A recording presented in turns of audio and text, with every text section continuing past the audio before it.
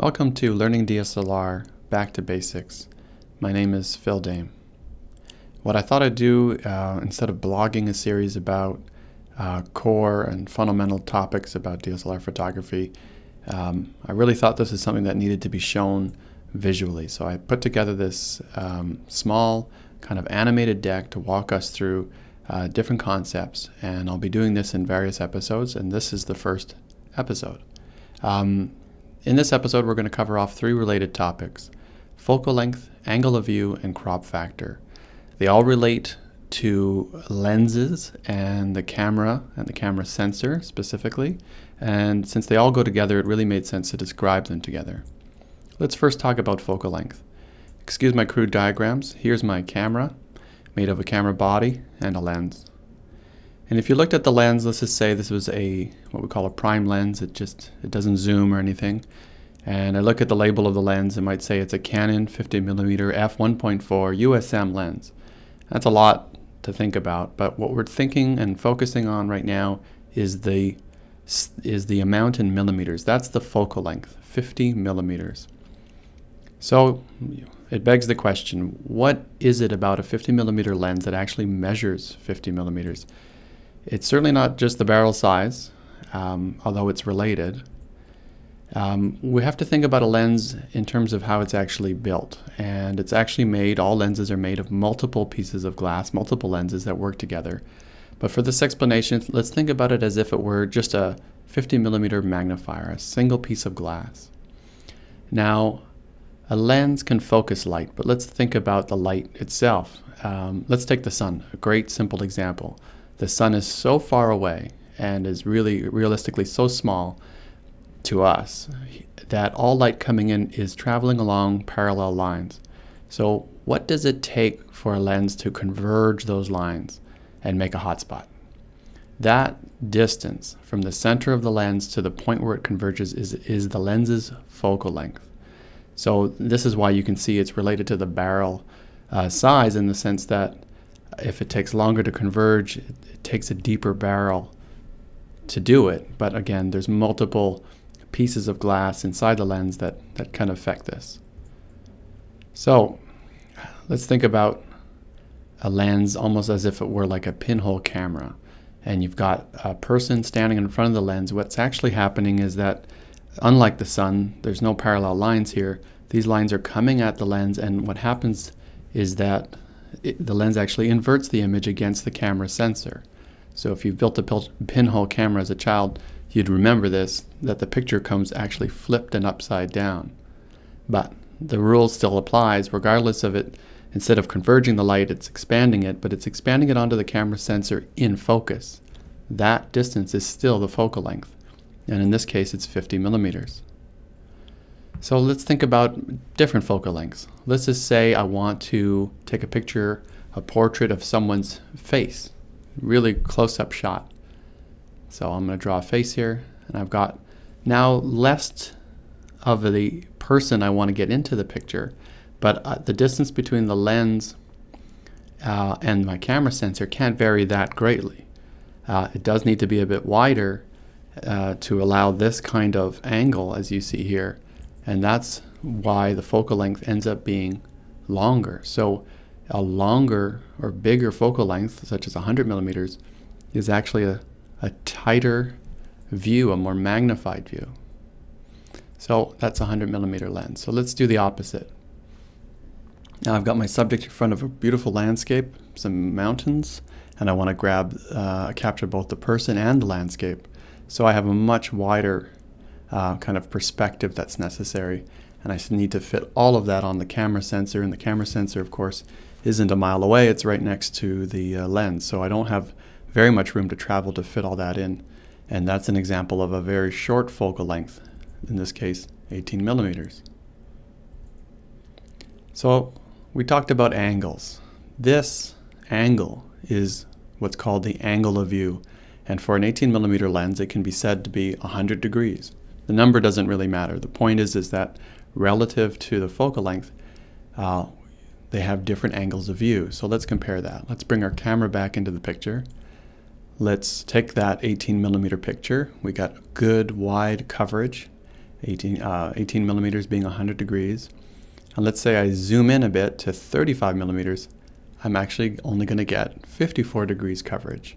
So if we come back to it, let's do a summary. The focal length is the distance between the center of a lens and its focusing point.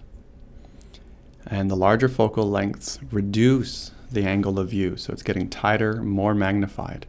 And in simple terms, more millimeters means more zoom. So in terms of the various uses, there's been a variety of names that have been assigned to different focal lengths, and these just really help you remember different uses for those focal lengths and how they match up to the numbers. Let's start in the middle there. The one called standard normal, that's what kind of approximates the human eye. So it's what you would expect to see. So it's a very popular focal length, and that's why they call it the standard and they call it normal, again, because it just approximates what we're used to. Anything else is a variation on that. If you go up, you see to smaller numbers, you're going to see a lot more in the same image. So it's anywhere from 16 to 35 millimeters is going to be wide, and you can even go super wide, like 8 millimeters. That's called a fisheye. But if you go to larger than 50 millimeters, you're starting to actually magnify, and that's called telephoto. And you've got medium telephoto, regular, and super telephoto. And super telephotos are these 2 foot long white barreled lenses that you see at the tennis matches and baseball games, where the photographers are zooming in incredibly long. And so they have very deep focal lengths, and they're very big pieces of glass and can be very expensive. But before we can think about those focal lengths and going off to buy a lens for what we think we're going to get, we have to factor in what camera we actually own. Since we've moved from film photography to digital photography, we've made a transition in terms of the internals of the camera. The sensor, the digital sensor inside your camera, for most part, is not the size of film.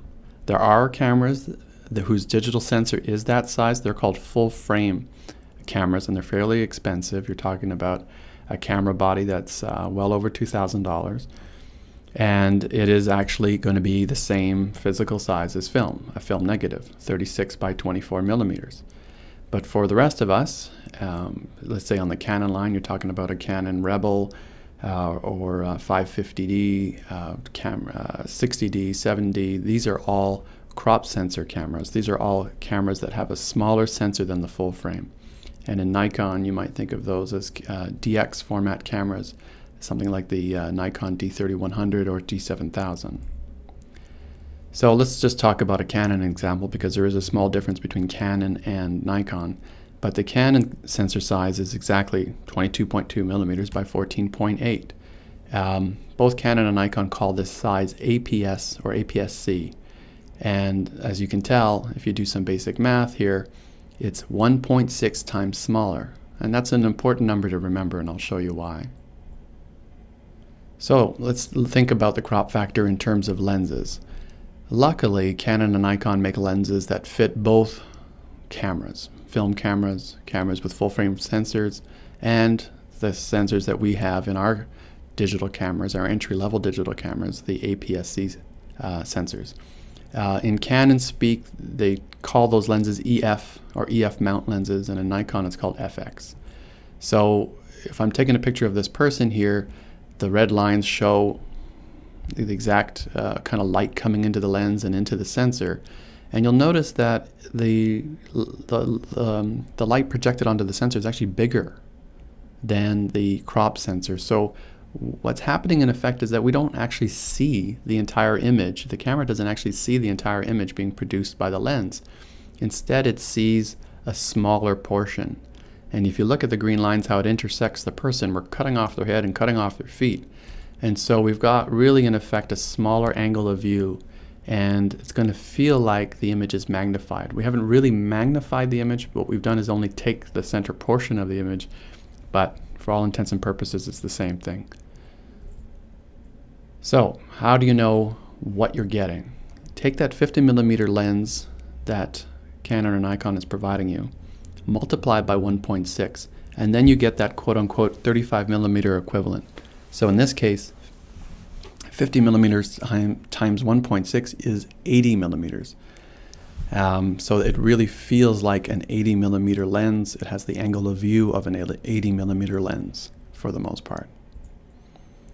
So the question is now, you see available to you lenses that are not EF but EFS. So these are optimized for digital cameras. And in Nikon speak, those are called DX lenses. And what they've done is they've reduced the cost of producing the lens by shrinking the diameter of the actual lens itself. So you're effectively taking the photo, just as we saw in the previous slide, as you see here, but it fits exactly to the sensor of our camera. If you were to try to pair this lens to a full frame camera, you'd actually not be able to see the edges of the frame.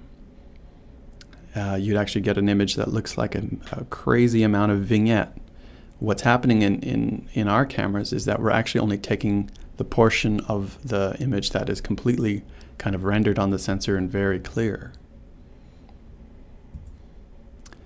So the question now is, well, I don't want to crop the person's head or feet, and I don't want to ask them to step back. I actually just want to have a lens that feels like 50 millimeters. What do I need to buy? And the simple answer to that is we need to bring effectively like the sensor closer to the lens, or they have to have a smaller focal length so that we can get that wider angle of view. And you just have to do some simple math there. If you're looking for the equivalent of 50 millimeters, now instead of multiplying, you divide by 1.6. The math here is 31.25 millimeters, and there's no such lens for sale, but you can jump to up or down a small amount and find the lens that's closest to it. And in this case, a 35 millimeter lens is a very popular and easy to find lens, and that's something that you can buy for a crop sensor camera that's going to give you the feeling of a 50 millimeter lens. So let's go back to that chart I had. We've got the common labels for various focal lengths, wide, telephoto, and so on. And the first column is what I showed you earlier. If you just simply divide those by 1.6 for Canon or Nikon, it would be a factor of 1.5 because the sensor is a bit bigger. You get a sense now of what focal lengths you need to buy, or what lenses you need to buy to get those benefits. So if I'm looking for a very, very wide lens, perhaps suitable for shooting an interior edge to edge, for example for real estate, then a 15 millimeter lens is not really going to do it. I'm going to have to get a 10 millimeter lens. So you start to look at those equivalents, and you see that you have to buy very wide to get basic wide angle imagery. But the benefit on the flip side is that you don't need to spend nearly half as much to get great telephoto performance. I can buy a 200 millimeter lens and get a significant bump that would cost me thousands of dollars in additional lens, really. So it's actually a great benefit, and is the reason why the crop sensor cameras are very good for sports and action photography. So that's it. If you have any questions about this tutorial, this overview on any of these topics, please feel free to comment here on the blog post or on the video on YouTube and let me know. And I'll be following up with additional episodes. And the next episode is going to be about aperture. You can find me at learningdslr.com, and of course on the social media websites. Facebook page is /learningdslr, and you can tweet me anytime at learningdslr. Thank you.